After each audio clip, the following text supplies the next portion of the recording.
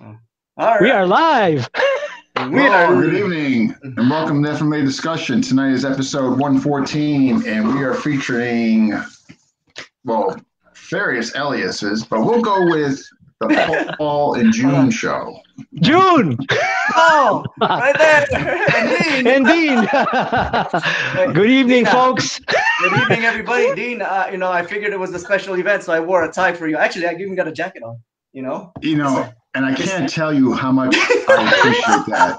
That you went over and that you thought it would be such a nice gesture to put a tie and jacket on. Yeah, absolutely. Oh, and check this out. See, notice my display. And then there's the shield. There's the shield. So this could be. I'm actually wondering if you'll be setting a trend from this point forward as far as dress attire coming onto my show. Actually, I don't want to, we'll take off the jacket. We'll take off the jacket. It might be required that in order to come on here, you have to wear a tie. I don't know. Yeah. You have to. Absolutely a tie there. June hasn't sent me my pink jacket yet. All right. Official. I want to welcome you guys. For those who are watching and don't know, I met these fine gentlemen when I was in Miami. Prior to going to Miami, they had reached out, and they were obviously very, very cordial, very nice. They came out and picked me up in Miami. I mean, these guys just went beyond the realm and what they did. They were wonderful, generous with their time, picking me up. And we went to, I think it was a harbor or such, and where we did an interview. It was a ton of fun. If you'd seen it, you saw the coconut debacle. But just wonderful guys. And I just am so lucky and just to not only pay back the favor, but they got some good stuff going on, so I think it's wonderful that they're going to get the opportunity to be heard. Yeah, and by the way, just for the record, you are welcome to follow our format. We told you that during the show. We told you that during the show. I was like, we know we're new on the block, but you're welcome to follow. Anything to help improve. The FMA discussion. We're there. I'm telling you, I'm just so glad to be privy to but I'm going to tell you, I'm sure you guys are going to be relieved. I'm not going to do anything to get you guys back from the coconut. So I'm sure not yet. I'm sure it was great stress. It was causing you guys great stress that, Yeah, no, absolutely. Hey, quick question before we kind of carry on. We're live already. Now you're asking questions when we're live? Oh my God, this guy.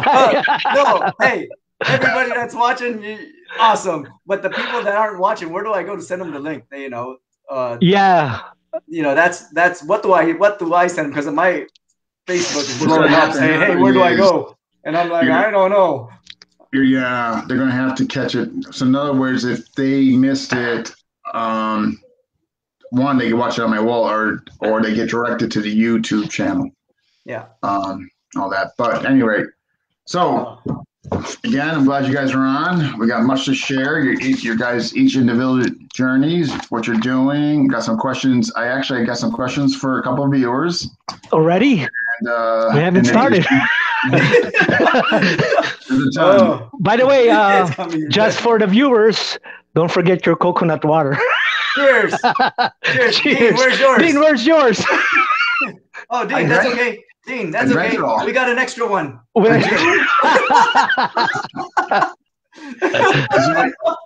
mean, you guys are always thinking of others, Yeah.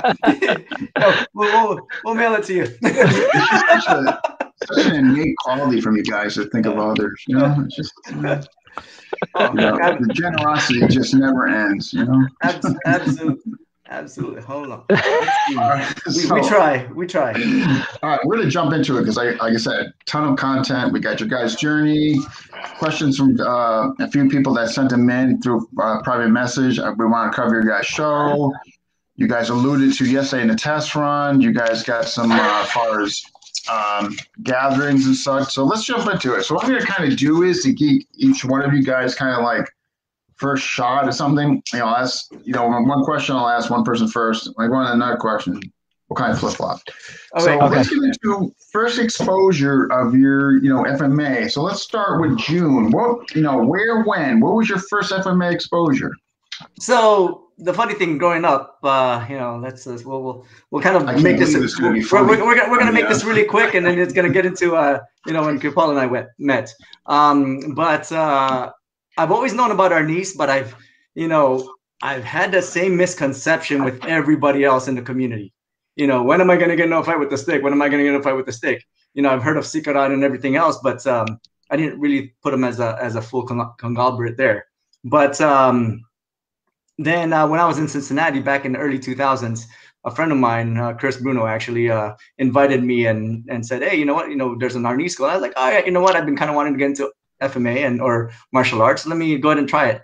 First day, get shown what it is, and I'm like, oh, this is our stuff. And I was like, yes, and since day one, I was hooked and been there ever since, and going through multiple journeys, and which led then to a few years ago with meeting Paul here, which I'm fast forwarding from the start to the part. That was very fast. Fast forward 20 years.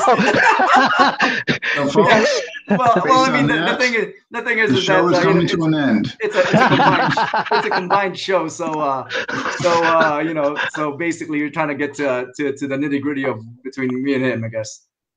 No. We're definitely going to get into when you guys met, and I got definitely a segment on that. So I don't want to blow that quite yet. But I guess just to reiterate, to go back, rewind a little bit, just to share a little bit more detail into that. When I got introduced to that school, it was actually with the Cincinnati Balintawak Club, because that's where actually I was at in Cincinnati, Ohio. And the school was being taught by Grandmaster George Pennefield, which was Grandmaster Bobby Taboada's instructor, full qualified instructor here in the U.S. We had another FQI that was there as well, Guru Rey Ascension. And between basically the groups there, that's where I really kind of tapped into the Balintawak aspect and been in Taboada Balintawak ever since. Nice. So, okay. All right. Before we get to Mr. Paul, I just want to give a quick hello to everybody. If you are watching, please tell us where you're watching from. Hit that like button. And don't forget to subscribe. We got Eric, of course.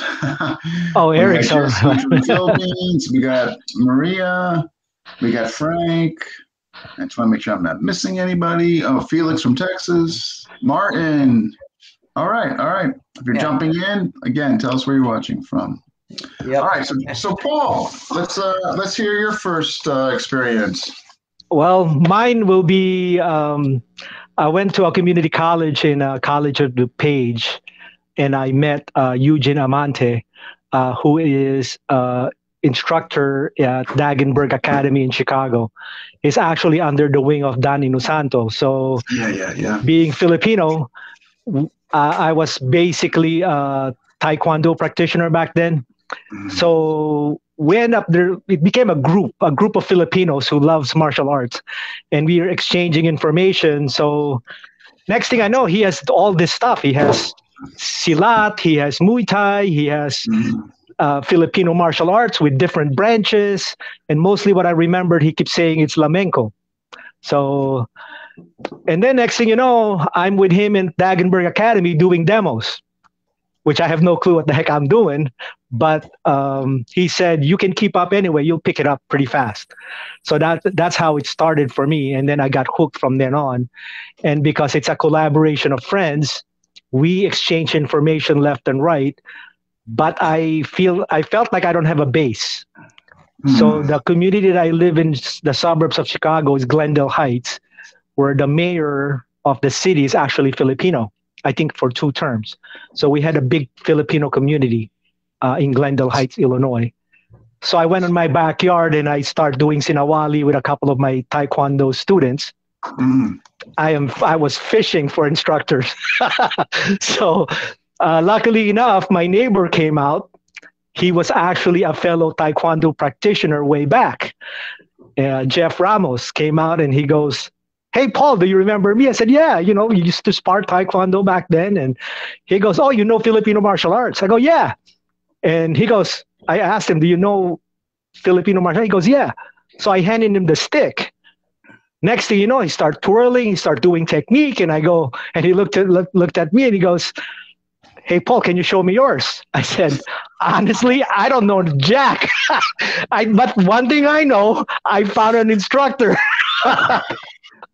So from that point on, from that point on, I was hooked. Wow. And this is just what year about? Probably 19 90, 92, Yeah, 93. Yeah, okay. So Yeah. all right. We're gonna flip it back now and we're gonna start with you, but have the systems that you were exposed to there at the academy there, which I've heard of, and I heard there's just a huge umbrella of offerings there. Was there a particular system that like really resonated with you or stood out that you enjoyed from what you saw?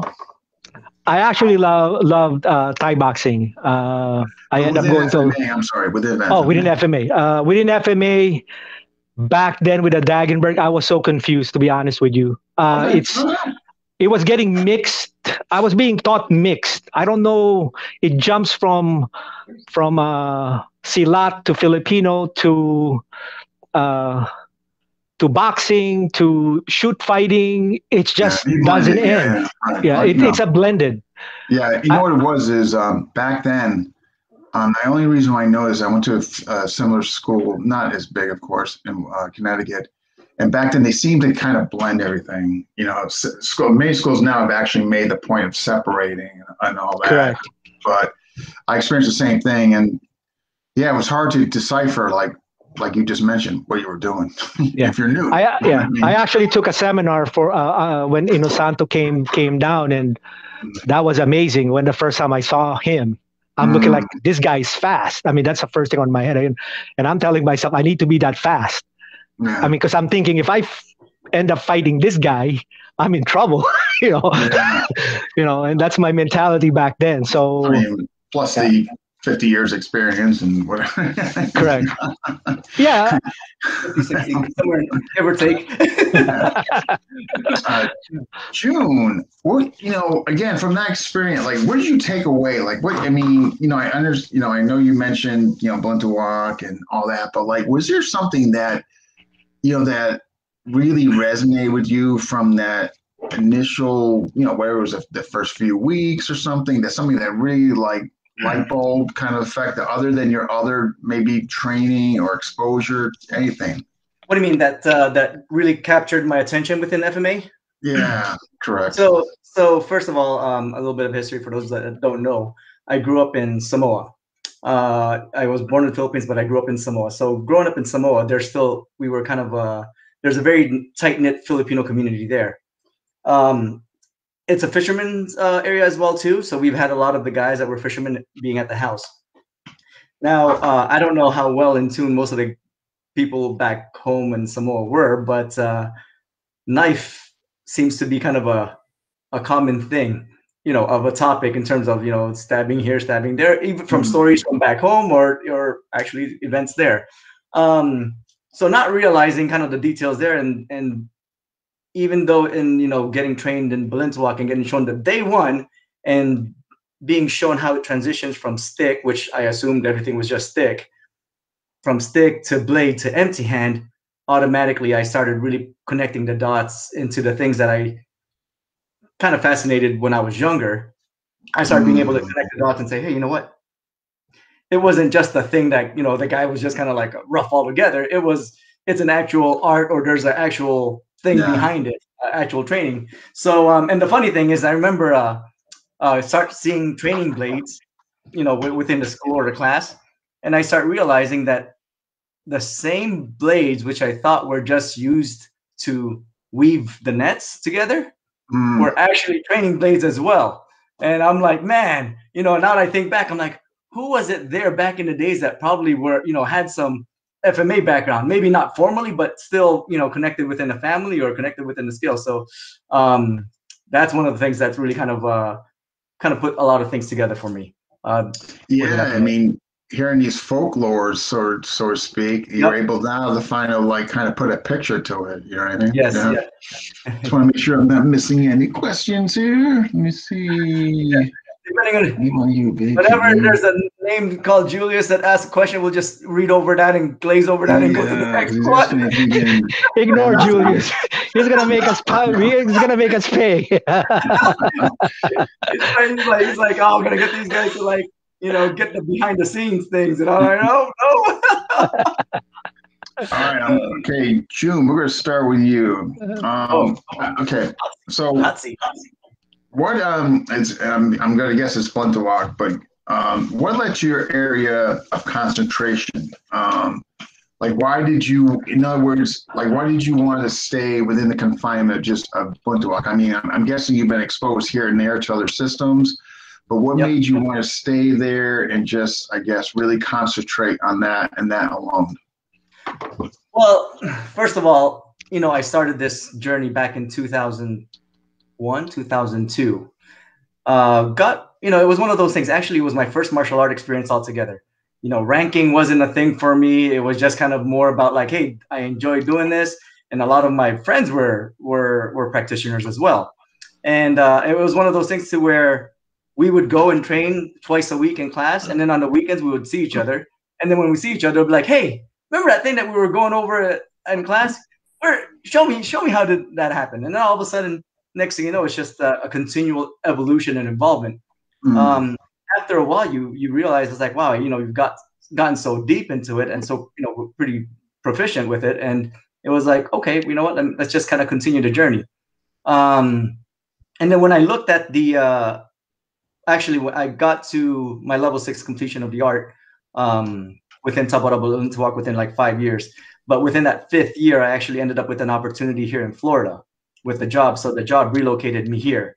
And then when I got relocated here, it was one of those things. I still stayed connected with my guys back home because a lot of them were my close friends. But having to kind of reconnect with the community here, establish that, kind of get a feel where things were. Now, the funny thing is that back then, Abon was here. Actually, I trained with Gat for a little bit. Then within a few years later, a friend of mine within the community started bringing down Kuya Apollo, Kuya Doug Marikaira, and basically Apollo Lauder there, and starting setting shop here. They did a few seminars. The next thing you know, Apollo's down here living in Florida as well too. So I connected with them and actually still trained with them, and maybe not as often as I wish, but life was kind of hectic back then.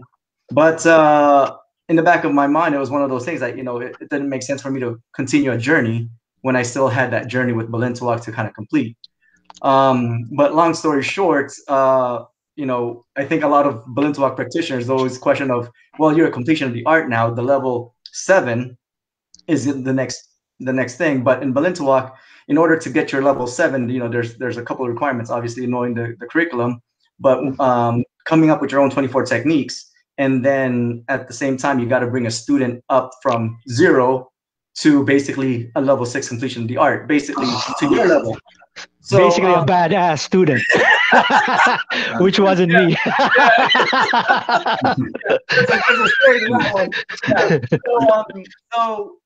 So it wasn't about my journey at this point. It was about somebody else's journey. I actually started a group here. As a completion of the art, you're allowed to teach in a smaller scale, so to speak. But a lot of the guys that I ended up connecting with, they weren't into martial arts. It was kind of more of an activity for them to just kind of try out. And I didn't have that person to kind of walk through to say, hey, you know what, let's go on this journey together all the way through.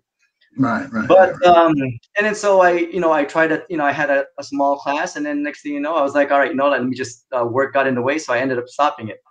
And then about 2016, when Grandmaster George Pennefield passed away, I said, whoa, the aspect of time kind of kicked in. And we're talking about a good 13, 14 years between, this time.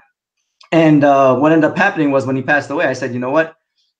I really need to kind of consider where, taking this journey, because there was a couple things. I was looking forward to testing in front of my instructor and Grandmaster Bobby Taboada. And then when Grandmaster George passed away, I was like, holy crap, there's only one person left, there's Grandmaster Bobby. I mean, I love all my peers, but I was like, I wouldn't want, if I was going to become a FQI, I said it'll be with Grandmaster Bobby. So I decided to go into this journey and really kind of focus now into the FQI. And when I decided to go down this journey, the interesting component was I was kind of starting from scratch. I didn't know who it was going to be that I was going to take the journey with. This was December 2016 when he passed. 2017, I dedicated that year to saying, all right, let me go through making sure I'm kind of, still, pretty sharp with the curriculum and everything else. And then I came back into the Balintawak scene a little bit more active, that camp by October, November camp. And it so happens that coming back into that camp, I get a lay of the land, see who's doing what and whatnot. And some people knew me, some people didn't, but but whatever. It was just my thing to come back into the field. So not knowing who and what, the stars aligned up, and 3 weeks later, I end up going to a Katipunan over in Naples with Dan over there. And that's where I ended up running into Kuya Paul. And we could go down that road with basically how we met. We were both kind of coming out of the scene and not totally knowing what each other was kind of going through in terms of the journey. He ended up, we ended up connecting, and kind of, I guess, from there, we'll get deeper into we'll get into that, but it's fine that we're touching on it. I mean, no big deal. But I just want to make sure, because I'm getting a couple in here, and I just want to see where they fit in far as what we've covered thus far. Ooh, dang! Eugene's coming up with some strong questions. Yeah, who is? I'm just trying to figure where to plug these in. I want. Holy crap! I'm reading it now. I didn't scroll down because it was stuck on a segment, and then I go down and I'm like, whoa, what a. Base run. All right, we'll get back to that. Holy crap! Paul, I'll tell you what, Paul. Let's jump into. Where you got it. When did you, Paul? Let's hear it. When did you go from kind of like you're messing around? You had that, your first exposure there. Let's go into where you got exposed to the Heyrosa system. How did that happen? Okay. So you guys know. Okay. So what I'm just gonna bring this up. It was a stressful morning for me today. Because I have to bring this up. That usually it's either gonna be bad for me or I'm gonna have to say, No, it's not bad for anybody. It's bad for me today. No, hold on. Practice FMA, and if it's your passion and you learned it years ago, you don't really care about dates, what year, what style, who, and what, and the whole day today I'm digging up information so I can put the dates, what happened, so I can put it in order. So on the show, I can go on sequence, I guess. So I actually wrote it in my notebook. I ended up buying a notebook to write them down. I got mine already. So let's go on the Heyrosa journey. Basically, what happened was our group in Chicago under Jimmy Tacosa was very much established already. We have a strong group in Chicago, and my brother moved to Florida in Gainesville. And total probably numbers of students, probably over 100 combined with Florida and Illinois.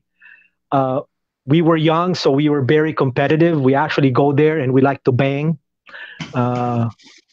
And our mentality is always Arada's fast. So we thought we were the fastest in the whole world. Okay, so suddenly on 2010, Escrimador came out, and I'm watching this. Am I right? I saw Heyrosa. I'm like, oh my God, somebody else is faster than me. Being that mentality again of, if I face this guy, I'm gonna be in trouble. I need to learn that art. So I had a journey the whole 2010. I think it came out December 2010. So 2011, I seek out the organization, Heyrosa de Cuerdas. And that's where they have a school in Cebu City. I thought it's open door because they have a school already. So I called them, and the first thing that they asked me was, who are you? So I'm like, oh my God, this is old style again, even though they have a school already. I'm going to go through this process. So it took me another 8 months to find GMO it. And he won't answer because he thought it was a challenge, because I'm coming from somewhere that he doesn't know, and I'm just calling him and texting him and saying, I want to meet you. I want to learn from you. Okay. So I end up going to Cebu. I end up going to a Sinulog, which is celebrated around January 15th. It's a big deal in Cebu. A friend of mine, I figure this will be a bait again, like what I did with my neighbor. So I said, Monica, tell GMO it that you want to learn and you want to meet him. So Monica texted him, and of course enough, he answered back. He goes, oh my God. He goes, I'm in Mandaue. If you want, you can come and meet me and this and that. So I came in there with Monica because she's Cebuano. She can speak Bisaya. So I said, I'm going to need your help. If the guy start talking to me Bisaya, I ain't going to understand this guy. Okay. So basically, it's a bait. I gave a bait, and GMO took it, and I became a student. And the rest is history. Well, actually, after that year, he went on hiding again. I didn't see him again till 2013 or 2014. Okay. He went on hiding. So every time I go after 2010, I had a hard time finding him again. Okay, so we're not, all right, so, because this is a kind of a new system, I think for many, and I mean, definitely for me. I mean, I obviously have heard of it, kind of an offshoot of all that, but it doesn't mean I certainly know everything about it. So why don't you, just for the viewers who maybe don't know what it is and all that, can you give us a brief breakdown of the system? Basically, the system came from Anshong Bakon. It's a system that was learned by Anshong Bacon's sister, Commander Ligaya. It was a family art of the Bacons. Anshong Bacon back then is very, I think he's old already, so he can't start from beginning and finish the art, his family art. So he ended up taking a student, Liborio Heyrosa, which is his neighbor. So with Anshong Bacon and Nene Rosales, they taught Liborio Heyrosa the art of Heyrosa, basically. Basically, they call it the cuerdas before. The last name was just put in there. It's called the cuerdas. After the requirement was he needs to finish Balintawak first. So he became the youngest instructor in Balintawak back then. After he completed that, he got moved to the cuerdas system. He spent a year learning that, and then that's when Anshong Bacon gave him the title, the holder of the cuerdas. So then, yep. Interesting. So basically from there, he goes down, keep the art, it's yours. That's how the Heyrosa system started. So he was, at that point, then kind of the heir or the keeper? The keeper, yep. Yeah. And then that was passed to GMO it, which unfortunately passed last year. So and now now it was handed to 7 of us. The holder now there's 7 of us holding Heyrosa de Cuerdas. And you're currently the only one in the U.S., though, correct? Yes, I'm the only one in the U.S. Wow. Yeah, so folks, it's a big responsibility. Yeah, it's a big responsibility, and hopefully I can honor my instructor and live up to the standards that he's given to us. Oh, I'm sure that goes without saying. Wow, that was interesting background. I'm just going to quickly check because I'm trying to input these questions in here. All right, here we go. June, this is good timing for this question, and this is from Eugene. June, your favorite FMA systems that you can plug into your Balintawak based from that can be unnoticeable when playing? Interesting question. my bala yun na. All right, let's see. What's favorite FMA systems that I can plug into my Balintawak? Yeah, where they maybe like a guy like me, for instance, or whoever couldn't tell. Well, the thing is that I first of all, I've been blessed to be able to have the opportunity to play with a lot of different Balintawak lineages and segments, and each one has their own different flair and qualities, and so that can be. Okay, who's that? Oh, I was like, somebody talking to me. But I noticed that there's different flavors across different styles or specifics, I guess. So what have I been within the system? We're very focused on speed and power and reflexes within the Taboada system. And it's really the things that I've been able to kind of incorporate actually was a little bit of the Heyrosa in there, because of being able to kind of just catch up to certain attacks within the play. But it only happens when the feeder ends up throwing in their flavor. It's not something that I'm doing to apply within when leading, but it's when receiving, because I'm basically the one that's being ukied, so to speak. And so when the speeds come in, it's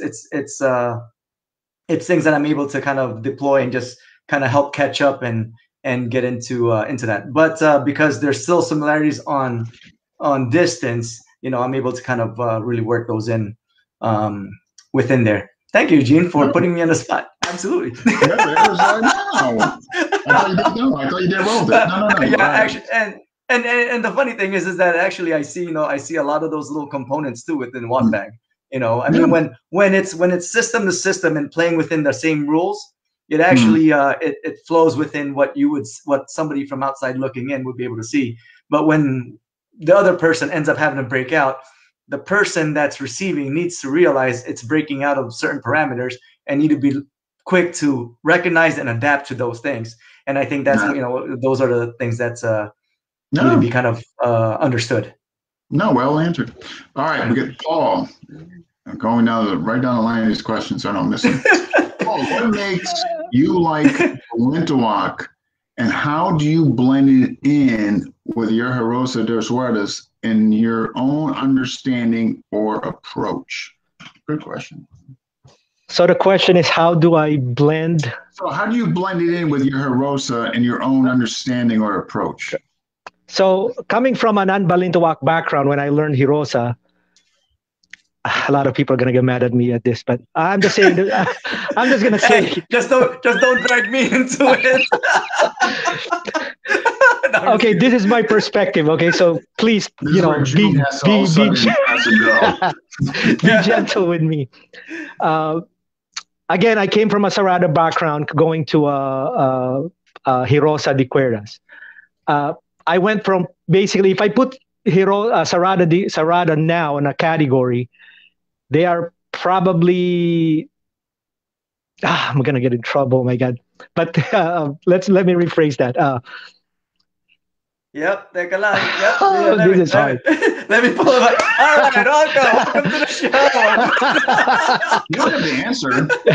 Okay. No, I'll answer it. It needs to be answered because it's going to come out anyway. So, okay, all right. Heyrosa's main theory on, if we talk about power, okay, June, what's power again? Man, don't put me on the spot like that. But the component is speed. So we actually train for speed. Everything that we do is speed. We have to be first. If we can't be first, we have to be the first to counter.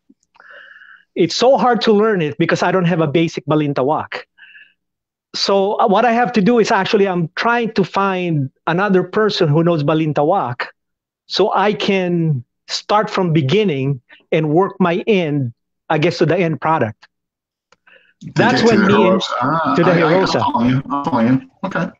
So I reach out to a couple of people who knows Balintawak, and luckily enough, the Katipunan here in Naples, Florida, end up having Jun as a guest, and that's when he saw what he's looking for, and I saw in him what I was looking for. So basically, to answer the question, now that I understand the base or the foundation of Balintawak, I can easily execute now my Heyrosa.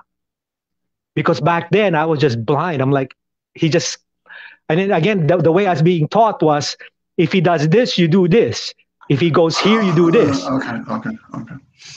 So people who are watching actually my videos on YouTube, I'm the one who created those names, the wiper, the open, close. I'm the one that created them with the approval of GM Owit, of course. Mm-hmm. And actually, our team, the 6 guys that are holders of the art now, they're actually trying to learn what I'm trying to also teach, because the way they were taught was the same way. It's do this, do that. And when I was learning on this, imagine GM Owit just sitting beside me and saying, here's what I want you to do. Do this, do this, do this. And then he goes, no, go ahead and spar, without showing me. He just giving it to me in words. Yeah. And it was hard. That'd be a tough challenge. Yeah. Correct. More ways than one. Yeah. So you've done JKD, am I right, Dean? Oh yeah, I was a JKD guy. Oh yeah. So Still the first movement, remember the first movement is Paksao? Yeah. If we cross sticks with Heyrosa, that's gonna be our first movement.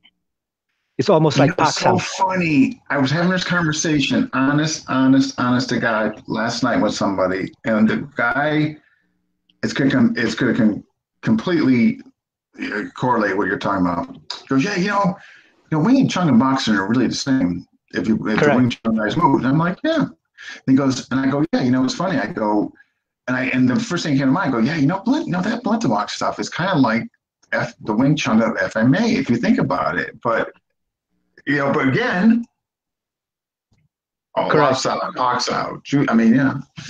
So we don't call it Paksao in Heyrosa. We call it the spark.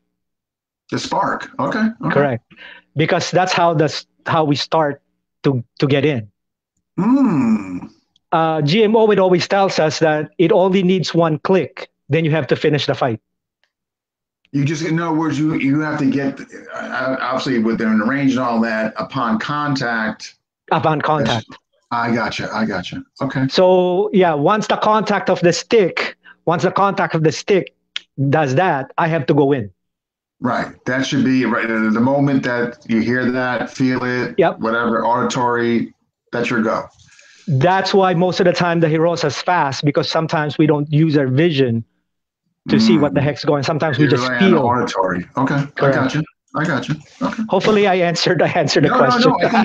I think both of your answers to those questions, in my opinion, from the little I know, I thought were good. All right. I just want to make sure, though, again, I'm not missing the long range. Just want to see where I can tie these in.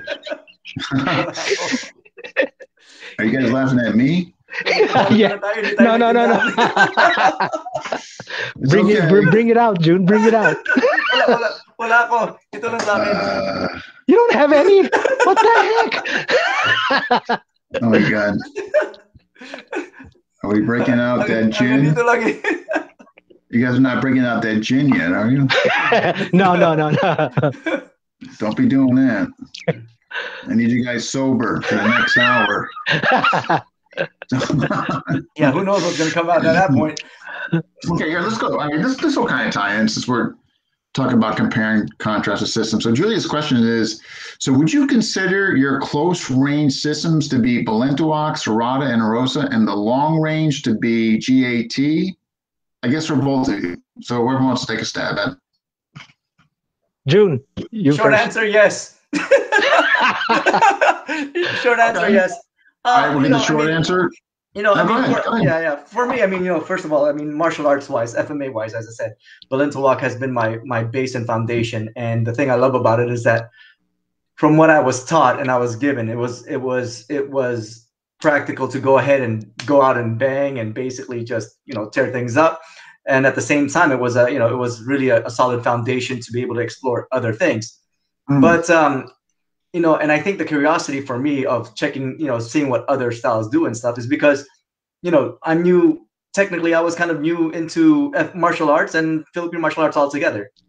So unless somebody shows me how things are done, I'm not able to immediately correlate. Before I wasn't able to immediately correlate how that kind of fits into the space of things. And then with Paul here having, a little bit more deeper of experience, there's a lot of sharing with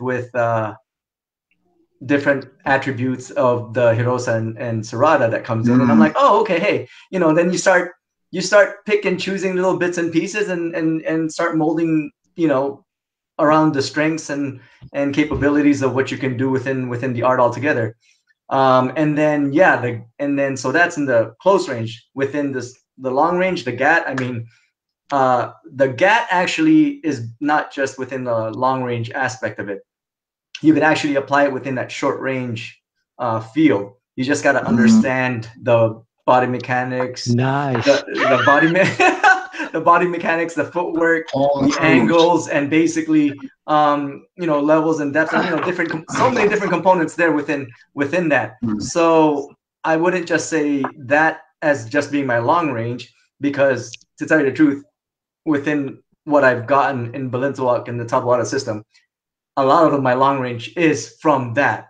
It's just a matter of people realizing which part of it is that they pull the long range from. But yeah, there's it's all as one.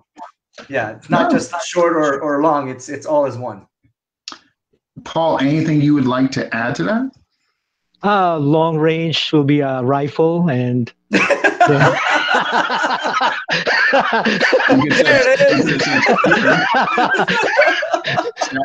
We have to be a complete FMA practitioner, so firearms included. But yes, everything that June said is right on the money. Okay.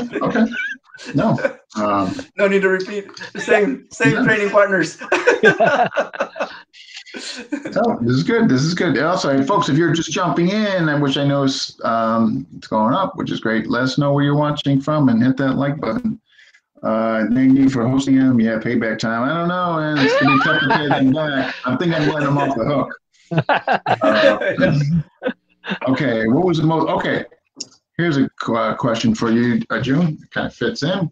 What was the most difficult aspect of Balintawak for you to hone while on your journey? Oh, what was, it was seeing how it applies on a outside of the parameters. Because a lot of people see just the training of block and counter, and blocking. It took me a while to understand and comprehend, hey, kind of what those attributes are building and expand on it.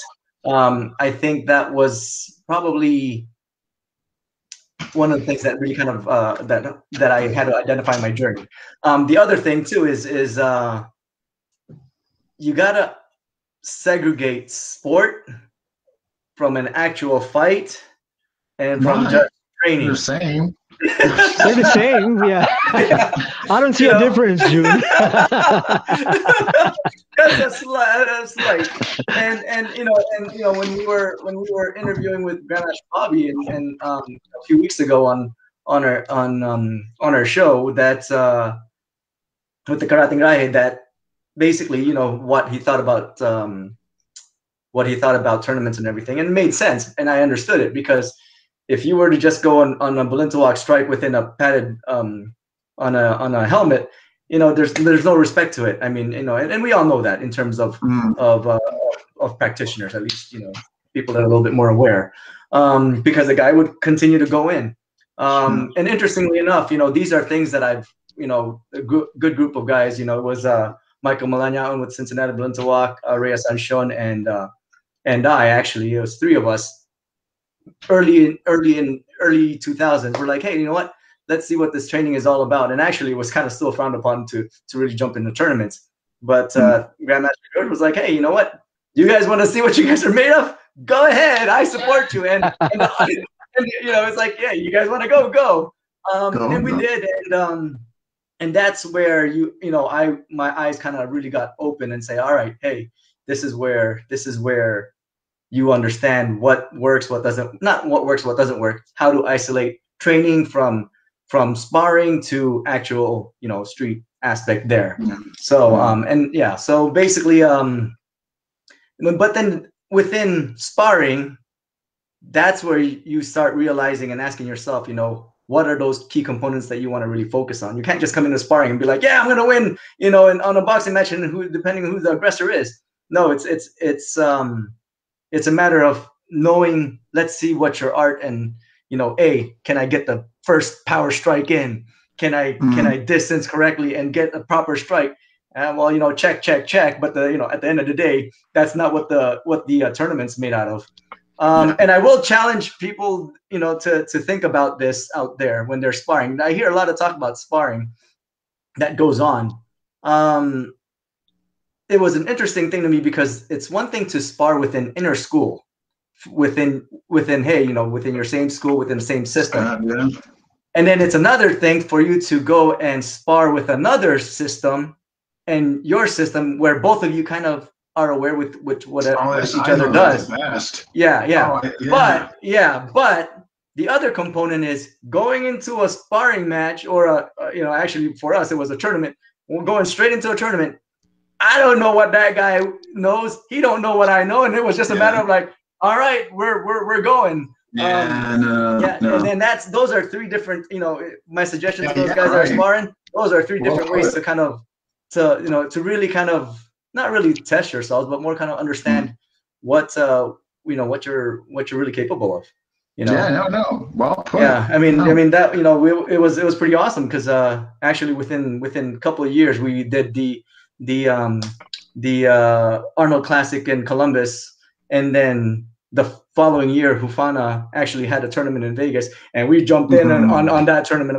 That was a freaking big tournament, by the way. I mean, there was so many segments and stuff, and then the following year we did the Columbus again with Arnold Classic.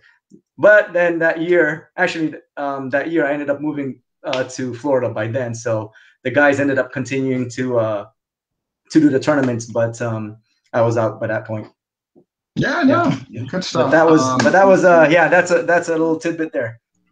Let me add something on the sparring aspect of it. Sure. Going to the point of view as a Thai boxer, okay? Not because I'm trying to promote Thai boxing. It's just like this. Are you trying to promote Thai boxing, Paul? No. Or BJJ. Let's say BJ, either one. When an instructor teaches you a technique, right? He'll show you maybe, let's say on BJJ, he'll show you one or two techniques. One will be the basic, and one will be the advanced. On the last 10 minutes of the program, you have the free spar, right? My question to the BJJ people, sometimes they spar just to spar to try their technique. Everything that they've learned in that 3-minute period of free fight, right? What I do, on my other hand, is I try to apply the two techniques that was shown to me. That's the time I should train to see if I can pull it off when the next guy I'm fighting is only thinking about submitting me. I mean, we call it isolation, which I'm sure, it sounds like what you're talking about, as opposed to, okay, go spar. Correct. But most people, we don't have that in FMA. We just have, okay, we train, and then let's go full on hit each other, right? Yeah. No, Okay, I get where you're going with this. Yeah, in the picture of boxing or Thai boxing, there's a class that they called smoker fights. Mhm. We don't have those. The smoker fight is when you took two individuals to learn to fight almost like, well, it's 100%, but not in front of the audience. Yeah. After the end of the day, both of you go home and you guys learn from sparring each other. And then if you're ready, no, I know. I don't know how. then if you're ready, correct. And that's what's missing. I think we need to create some sort of a smoker fight. No, I forget the interview I had, and that the whole thing of venues came up, within our community. And, like if you look at it, what they're doing over there, obviously we got dog buzz here, but there's nothing, as far as regionally that like you alluded to, that it's not, every region doesn't have something. I mean, let alone we got going on COVID, but even before that, it's not a commonality. Like you go to, every state is like maybe hosting something, or every other, it's not. And I think that's something that could be of value to our community. Right. And what's losing also on that is a lot of people. I mean, you don't see smoker fights being published or being sent to a FMA, being posted, because those are understood that nobody will see that. That's between the trainers or people that go there.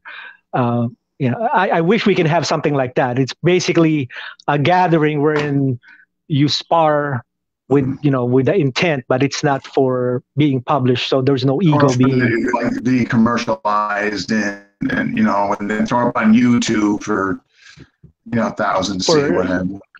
Correct. Yeah. Well, I just want to point that out. Yeah. No, I get you. Okay, guys, we're hitting. Normally, I don't even bring this up this early, but I'm just going to tell you something. It's going to be, there's no way we're squeezing everything in tonight.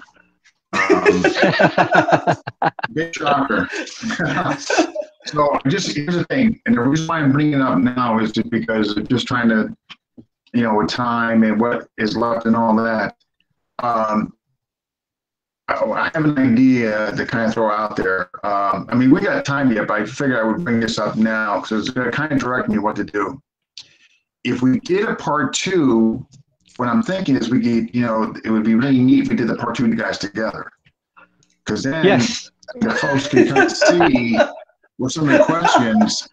Yeah. They're like, oh, no. I think they can see like what you guys are talking about as far as Heyrosa and Balintawak and what you guys do and all that. And then we can get, because what's your guys' thought on that?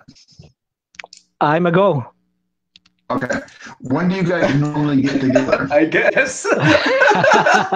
Jun has no choice because if I go, he goes. It's the Jun and Paul show. It's like it's not just a Jun show or Paul show. It's like, all right,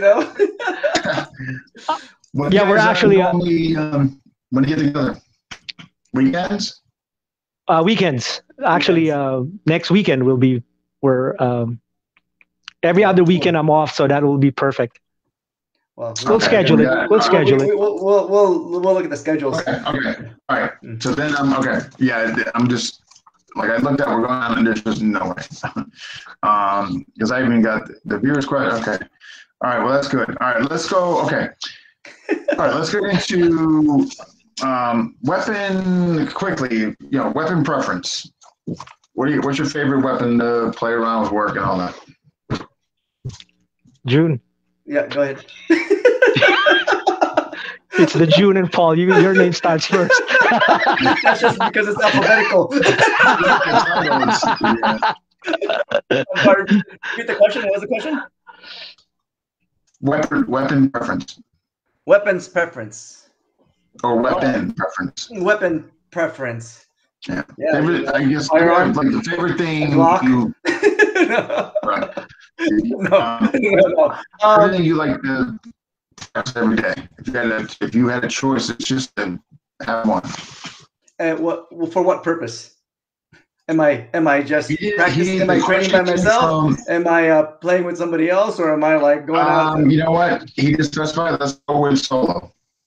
Well, yeah. Well, no, it's I've been going with. I mean, obviously, being an FMA, you're used to the rattan and basically kind of really weapons choice of training. But I've been trying to put a little bit more emphasis on blade and really kind of understanding a good flow with it, and not just kind of a good flow, but kind of a nice proper flow and functions. And because there's strikes out there with a stick that just doesn't apply onto blade, or is a little bit more difficult to kind of do. We won't go through anything particular there, but that's going to take us on a deep end of something else. But proper flow. I mean, it's you see a lot of cut flips here and there and stuff with the sticks. But to do that with the blade, you're going to jack up your wrist, and really, I mean, I think the people that have done a lot more blade work would understand kind of how the blade flow and the motion that it needs to kind of continue to slice, so to speak, and the adaptation, because you go from impact weapon versus a cutting weapon. A lot of people think, hey, it's an automatic, alignment, but but it's not really. I mean, there's going to be some calibrations that's going to need to be done. So training a stick, obviously, because it's FMA, but blade work is what I've been working on. Paul, behind the scenes. Yeah, it's a trick question. So it's a very tricky question. You can put it in a solo context. You can put it if you're working out with somebody, whatever context you want to put it in. Weapon wise, okay. I mean, if we're gonna teach the people, your viewers, especially the beginners, the best weapon is your mind. You got to use your mind, because if you don't use your mind, any weapon you get, I will destroy you.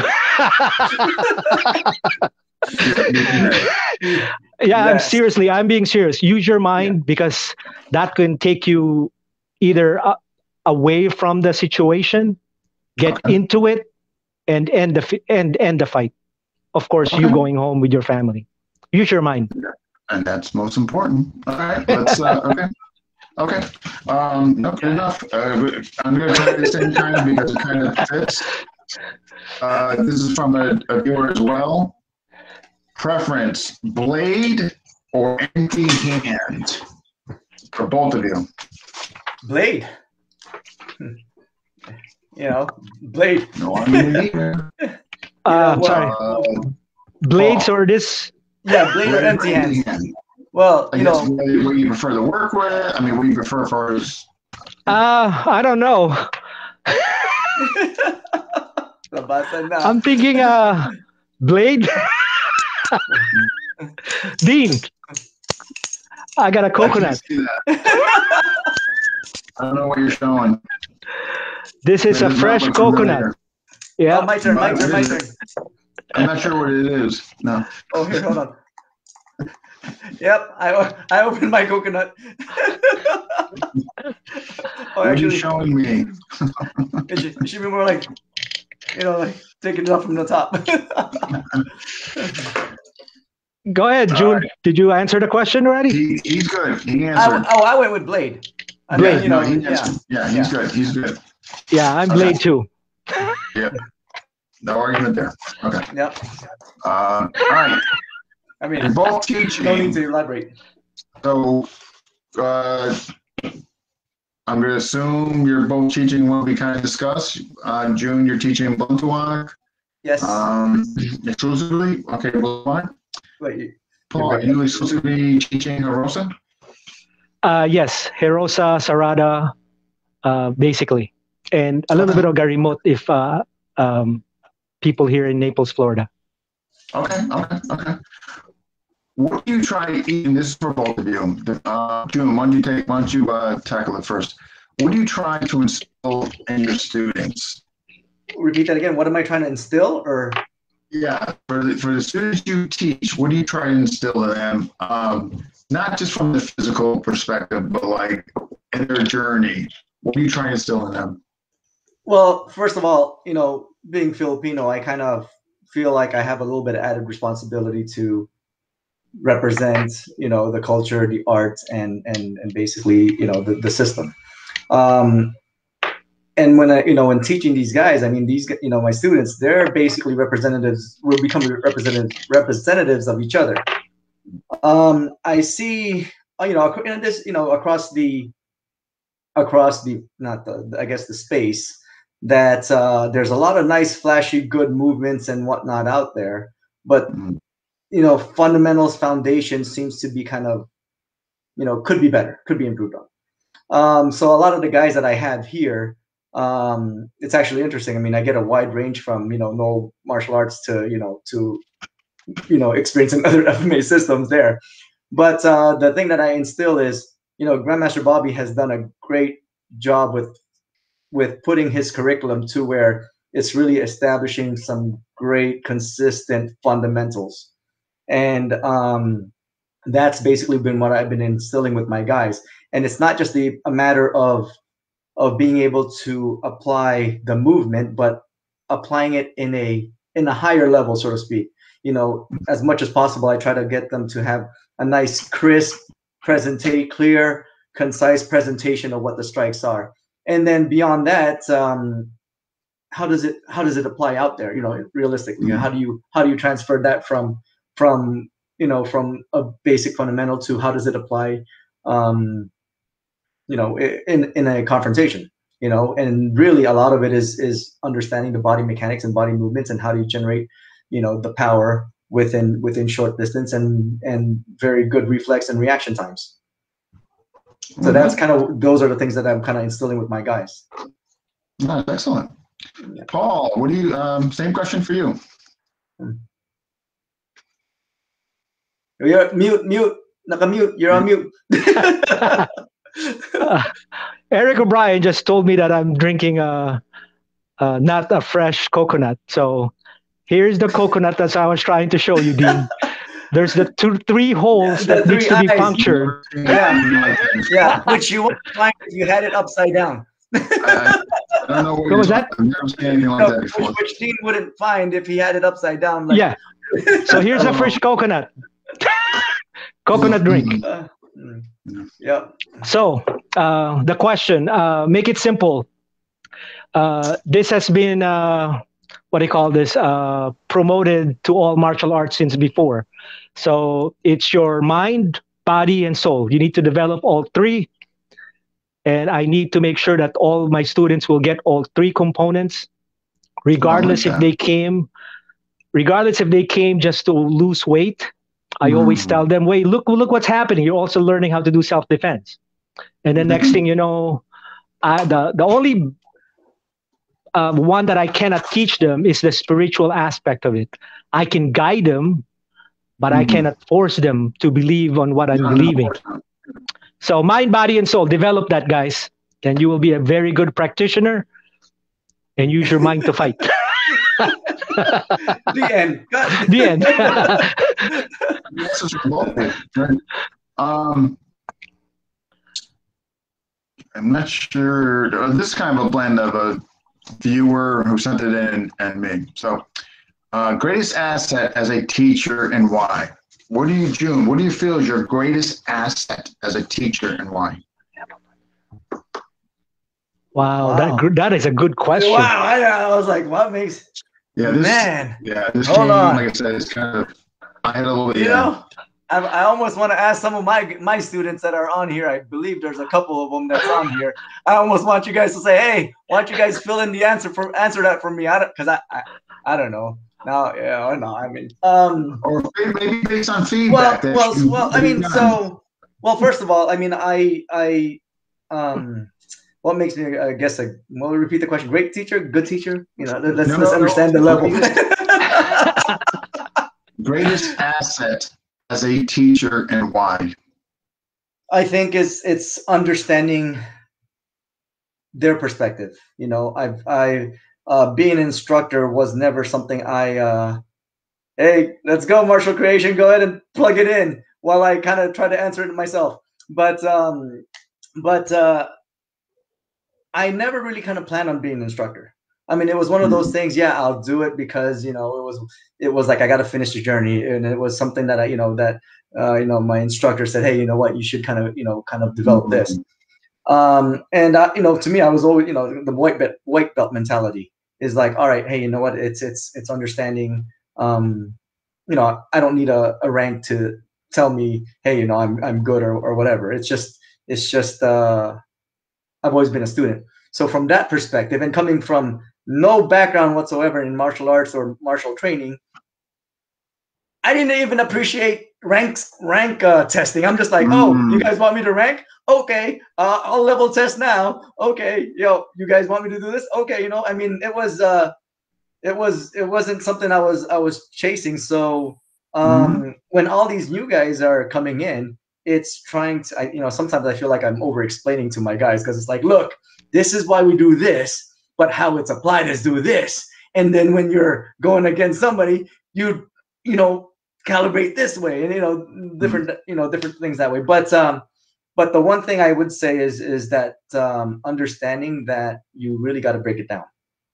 You really got to break it down to a fundamental base level, and then once they got the base level, you're able to go on and make the polishes. Perfect. Paul, yes. Same question. Yeah, let me answer to Jun, because I'm a student. Jun's biggest asset for me is he will take you to the highest level possible you're capable of. Before an event or before something happens, let's say we're going to go to a camp, he's going to take you to a certain level so you will appreciate when you go to camp. That's what I like about this guy. I mean, he will push you to the limit. I mean, so regarding me, my nickname before when I teach is the Punisher. So I punish a lot of students if they don't follow my rules. But my asset is basically, if you became my student, I will not give up on you. I accepted you as a student, and I will do whatever's necessary so you will learn. Most of the time, the students are the one who's going to be quitting instead of me. Okay. Actually, and Martial Creation just dropping in the bomb over there with things. I was like, yeah, even though which actually, we should. I don't know if Zach is watching right now, but Zach, if you're watching, you better drop in some things because now it's both of us. So yeah, actually, Zach became both of our students. So yeah, we actually took him to the Philippines. By the way. Oh, neat. Okay. All right. So okay. All right, I got a good transitional point to go into part two. Okay, and where to pick up with part two, and where I'm going to pick up with part two is basically your guys' meeting and the interconnection of your guys' training and all that, with how the benefits from each other, and then with your guys' demo. So I think that's going to go really well. That flow really well. Okay, so what I want to finish this first part on is I want people to get some exposure to your show. So let's go with how did the show come about?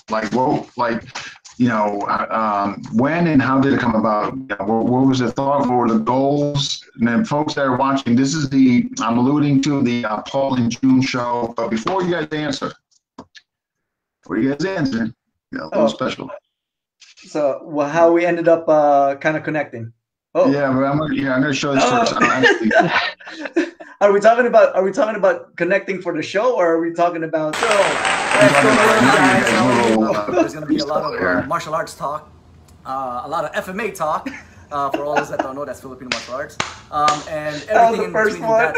I am doing martial arts for a long time, from FMA, Filipino martial arts, Thai boxing, I did karate, go-juru, taekwondo, and so on and so forth. But that's not the issue. There we are. Who are those guys? Yeah, freaking guy didn't have a freaking van in the garage. Welcome to Florida. Oh, this is nice and. Marco Allen Atis right there. Is the scene from the Philippines? That's actually our first show. Jun and Paul spinning. And we have no topic. Jun and Paul spinning show. We just got more subscribers now. But you better not joke. Anything you want us to discuss, feel free to put in the comments and we'll get back to you. Like, share, learn. Like, share, and comments. Yes, what he said. I agree. Like, comment, share. We'll talk to you guys later. Cheers. Have a good one. Oh my God, too funny. Yes. Okay. So, folks that if you're watching, they run on YouTube, and you can find it, Jun and Paul Show. I recommend checking it out. Yeah, some really funny stuff on there. Big shocker there, huh? So yeah. And by the way, on that channel, look, the more recent one, Paul's doing a fire knife. Yeah. That came out too. So, all right. So what was the what was the inspiration? How did it come about? Why did you guys decide to do a show? So I'll jump in first. Yeah, go ahead, Jun. Okay. So, first of all, this was last year, COVID situation and stuff and whatnot. And, it's a matter of saying, all right, still being active within the community. It's like, how can we, and between Kuya Paul and I, first of all, we kind of hang out and, train together. And there's a lot of dialogue that goes on, a lot of breaking down on history, a lot of breaking down on techniques and everything. And we're like, hey, we should, create videos, and technique videos and break it down, why that's wrong, why this is right, why this could be better or whatnot. And we're like, no, but that's not really our thing. We can't be, hey, now on this technique, we're going to do that. I was like, no, let's put a little bit of our flair, our normal selves, just kind of, but it wasn't really kind of jiving, so to speak. Then this was dialogue throughout months or, a couple weeks or whatever. And then one day I'm driving, to Marco Island. It's a 2.5 hour drive. And I'm like pondering on this thought, not realizing that he was pondering on the same thought. And then we get there, it's like, hey, we should do this. And all of a sudden we're like, yeah, we should do a show. We should do a show. Live right off the bat. No editing. well, first of all, we're like, what should we do about it? And then we started coming up with these grand schemes of like, hey, we should do this and do this and that. And then it just so happens that, we were having discussions with Karate and Garahe, one of our kind of like partners in the Philippines. And they were like, dude, if you guys try to come up with like a perfect show thing, you guys are never going to start. You guys need to just jump in. And we're like, all right, you think we just jump in? He's like, yeah, let's try it. So we ended up going live, and it's like, let's test this out. We didn't even have no equipment. It was all by, just a cell phone. We didn't know what direction we were going to go. We didn't know if we were going to teach anything. We're like, let's just see where this goes. And but sure enough, we got viewers. I was happy with like the 50. I'm like, no, we got to go 500, 5,000 or more. But it actually we just kind of try to figure out all along as we go.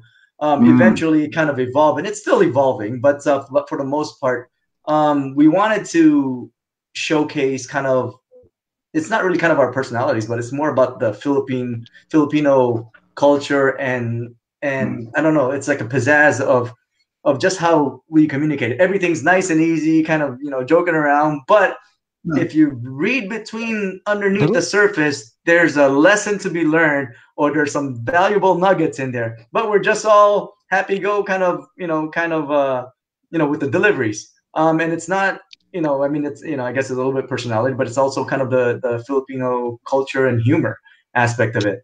And then so it evolved to that. And then as we kind of went on and on, we're like, at first it was just supposed to be him and I. And ideally, the Jun and Paul show at first was about, well, it's Jun and Paul hanging out in the garage. No, we can't, because we're not going to be taping always in the garage. No, it's Jun and Paul having a beer. And I'm like, oh crap, nope, we can't do that because we're going to be drunk. We're going to be drinking. And what does that say with our audience? I was like, there goes any kids or younger folk.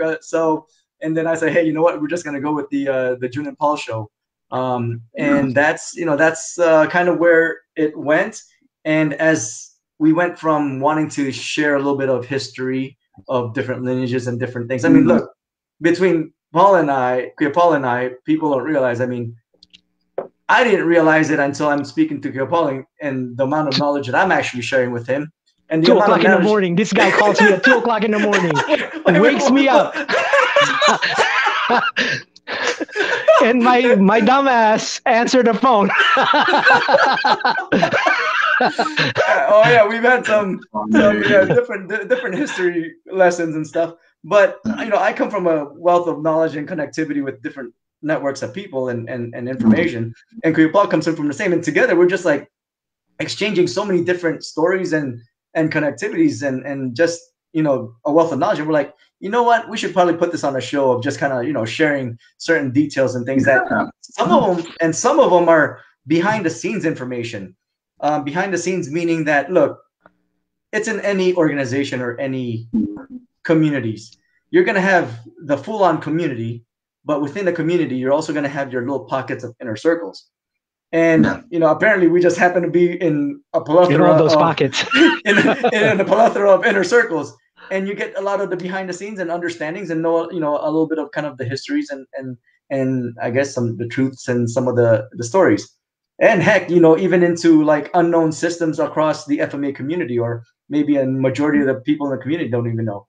But that's the dialogue that's been going on. So we're like, you know what? Let's have a platform and let's share techniques, share ideas, and everything. But it now evolved to just, we're just going to showcase people and share the community and have fun with it. And that's how we've had multiple different guests on it, and including yourself, that was there.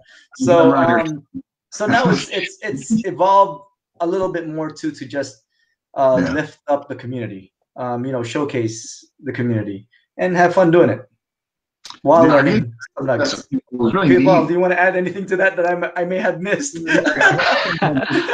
Audience sake, on the aspect of the Filipino culture and all that, like that card game that you guys we did. I would have never known about that if you guys didn't share that with me. Yeah. So that was really neat. That's one of the purpose that we do is we try to, especially for the Phil-Ams who kind of doesn't know a lot about the Philippines, we try to share why we do things in the Philippines. I mean, we Filipinos are very happy people, so we try not to dwell on negativity. But for some reason, on some platform in the internet, the negatives for some reason keep showing up. So one of the purpose that the Jun and Paul show was formed is to get rid of that, to show the positive side. I figure show the positive, we will have a positive outcome. No, you guys do it very well. I would have never known about some of the things that you guys exposed me to. Well, there was an incident, Gene. So I went to June's house on a weekend, right? So I have this. I said, June, I have this VHS. Do you have a VHS recorder? He goes, yeah, I do. This is a funny story. Go ahead. No. You started off because so again, here I am. Remember, Paul and I had come from with different information of histories and stuff and whatnot. So yeah, so he gets all excited coming to me with VHS. Yeah, I got VHS tape. The label on it says Old Masters, right? And I told June, I never watched this tape because I'm practicing Sarada. For me back then, Sarada is the best. Nobody can defeat us. So I don't need to watch the Old Masters. So, but now I want to see what the hell this is, right? So June pops it on the video. And it comes out, it's all Balintawak. It's like a gem. Old films of masters. 3 hour long. It's three. I don't know if people have seen a lot of the videos that are on YouTube, maybe clips and bits and pieces of Anchon Bacon with the whole with the whole background and everything. But actually Grandmaster Bobby was there as well too. The younger years. I mean, we're talking about, and I only see maybe like couple minute clips or 30-second clips or something or whatever. But this guy has a whole video of it, and I'm like, dude, I don't know if this exists anywhere else. And we're watching it, we're like, oh, we like that technique. Ooh, we should check out that technique. But it was like, unfortunately, because my VHS was old. B, his VHS was old. His VHS tape was old. We're watching it, and next thing you know, it like starts, cutting in and out. You know how you gotta clean the head and stuff. So I'm like, what the heck? We're trying to find techniques and just to see what looks fun to play with and try. And it was G and Bobby was there. I mean, you'll see his younger years. Yeah. Well, like the cat is out of the bag because I was looking forward to kind of sharing some of those videos. Probably G and Bobby will be the only one that knows those techniques, Jun. We can still pull it off. It's like, remember this? It's like, show it to us. Yeah. It's like, yeah. But yeah, it was a great video. And this is the essence of the Jun and Paul show, because we find things and then we try to show it in a funny way. No, yeah, definitely that element is 100% there. I think those again, I'll put it on here in an interview. But I think it's a great show. And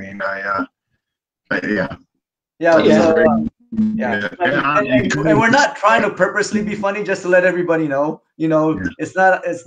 First of all, I want to let people know we're not trying to. It's just that's just kind of how we do. And if people that know us hanging out with us, we tend to be kind of, hey, there's that loud table. That's tend to be where we're at. Yeah. But that's one. And second thing I want people to know is that Paul and I do. We do kind of have like, well, I don't have a full-time job now, but we do have kind of like our other life and stuff. So this is just kind of kind of part-time, kind of enjoyment deal. So if you guys are wondering where the heck is the next show, well, you know what? We still got bills to pay and things. and mind you, we're not. We're not close. We're 2.5 hours. We're 2.5 hours apart, so we have to like really time the thing, and we got to squeeze in the videotaping with our training and everything that we're trying to hit the goals that we're trying to accomplish. That's one. And we miss a weekend. We're all of a sudden a month apart. That's one. The second thing is that he or I aren't really like good at video editing. I mean, that video editing that you guys saw there, that's just like bits and pieces that we threw in and like, you know what? That's not either. Yeah. So so if you guys are wondering about where show's at, it's still there. And we were trying to keep our show to be more live than it is live with edits. Live with edits than it is kind of on a like a forum like this, like a forum. But it might evolve to that point at some point. No. I think it's gonna have to. We just can't cover that much ground.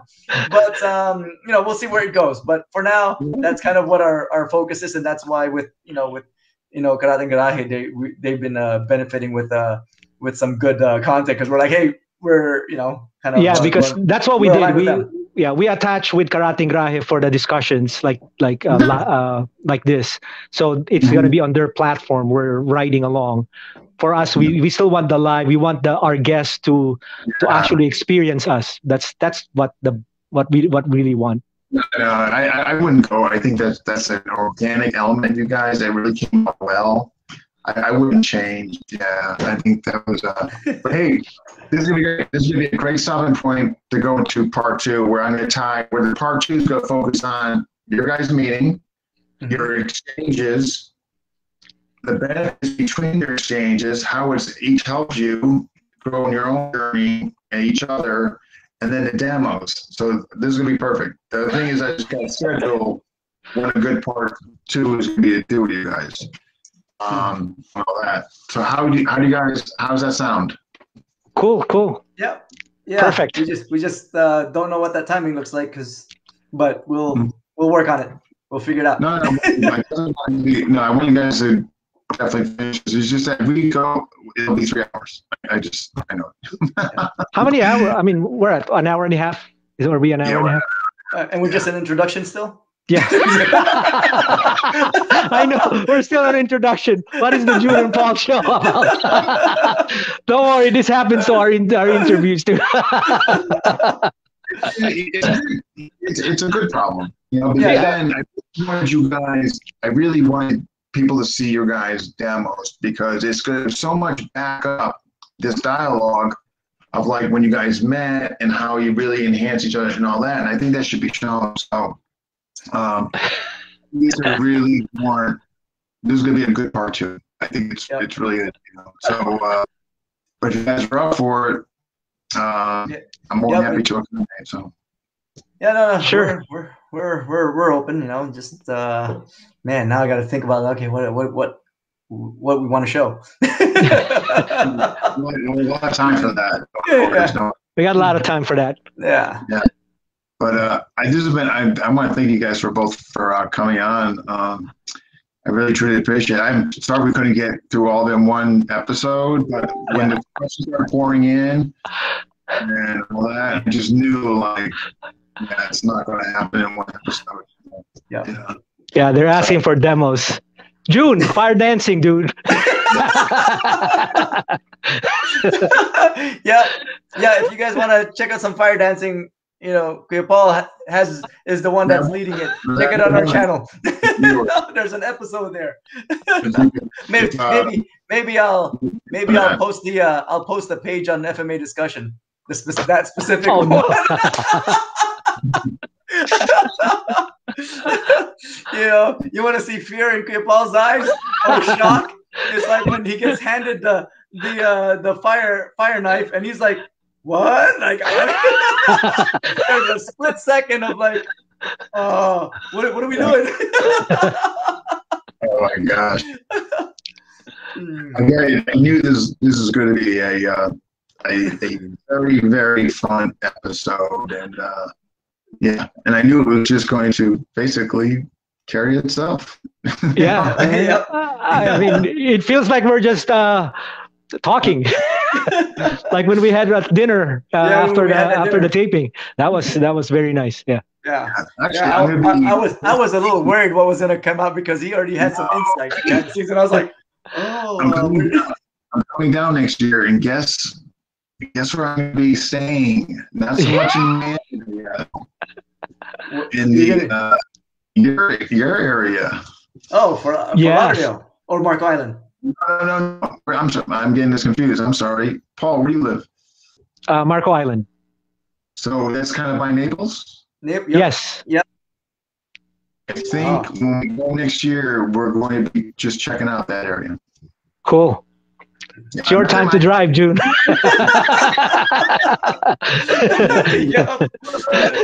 2.5 hour drive across Alligator Alley. Yeah. I think we want to change the pace. You know what I mean? I mean, we love Miami was great, but I think we just want to change the pace because the wife actually a couple of years wants to move down there. So, cool. Yep. Yes, we can't wait. It's gonna be the hub of like all FMA discussion shows and stuff, and Jun and Paul was like, hey, we're in the house. We got Eric O'Brien wrestling alligators. We got there it is. But Everglades, you'll see them a lot. Yes. Yeah, we did go to Everglades. Not this past time, but the year before we went, and that was interesting. Yeah. Oh, Dean, that will be good next year if you come because you said you want to be you want to start shooting. We got a range that we go around here. We'll bring you to Jeff and Robin. At Scoot and Shoot. Scoot and Shoot. They are. We're actually learning from the two. They're like that. On the top 100 shooters in the U.S. And they don't mind newbies? Nope. Oh, no, they're awesome. They're awesome. They're awesome. Down to earth. Yeah. Will they have coconut water for me? Of course. And actually, just before we end, that's where our knife defense happened because we got in touch with them. They were looking for a knife guy. And I was learning to become a good shooter. So we developed our knife defense with them because our program here, because our population here are mostly retired community. So the 2-and-1 theory doesn't kind of apply to us because once they go down, they probably won't be able to get up. So there'll be another topic. Yeah. Jeez. But all right, we'll be in touch. You guys got to get together and we'll make this happen. But again, I want to thank you. This has been a ton of fun. What I do is I download this. What I'll do is the YouTube version. I'll tag each of you guys. Although I can't tag you, Paul. So you guys, okay. Yeah. Your wall. I think it's your privacy settings. Okay. Okay. Well, but you we'll see. can off the group. You can share it from there. Yeah. So, Yeah. No, I shared away and stuff anyway. So, Yeah. We'll see it from there. I barely share. Sure. Yeah. Share it once to Paul, and next thing you know, it's like in 30 different forums. There's been times I wake up in the morning and then all of a sudden or wake up and when I open up and it's like, why is my face on this forum? Like, what the heck? What? And all of a sudden it's like videos from our training. I'm like, what the heck? When I shared it, it was on around 15. I went back, I forget what reason, to the original post, and I saw 56 shares. Yep, that's about right. Yep, can't get away. Awesome. Yeah. All right, guys. Awesome. Okay. All right. Well, thank you. Thank you. Everybody have a good evening. Absolutely wonderful. So we'll be in touch, though. Definitely part 2. Sounds good. All right. Thanks, Dean. Good night, June. everybody. Thanks, Dean. Paul. Good night. Dean. Everybody. Good night, everyone. Yes. All right, everybody. All right.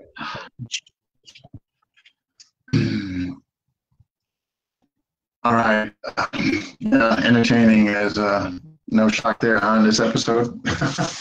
All right, so part 2, obviously them coming up will be demos and their cross training and all that. So that's gonna be fun. So I'm not sure. I think they alluded to maybe not this weekend, but the following weekend. So I'll have to see. Maybe me or Julius, depending on what I got going on, or one of us will be doing it. If we'll figure it out. But next week, who is coming on next week? Chris Coven. Hope I'm pronouncing his name correctly. He's Mount Hog. He makes weapons, all that. Obviously a practitioner. Well, he's going to be on next week, and I just have to figure out who will be the second person. But that's next week. So if you haven't already, hit subscribe to FMA Discussion on YouTube. You'll see this video episode and among all the great ones. And this will be posted shortly too. So yeah, sure. You might actually, depending on my scheduling, you might actually have to do it depending on what I got going on. But I'm not sure what weekend they alluded to. But we'll figure that out. All right, folks. Thank you for tuning in, commenting, those who submitted questions, and we'll see you next week.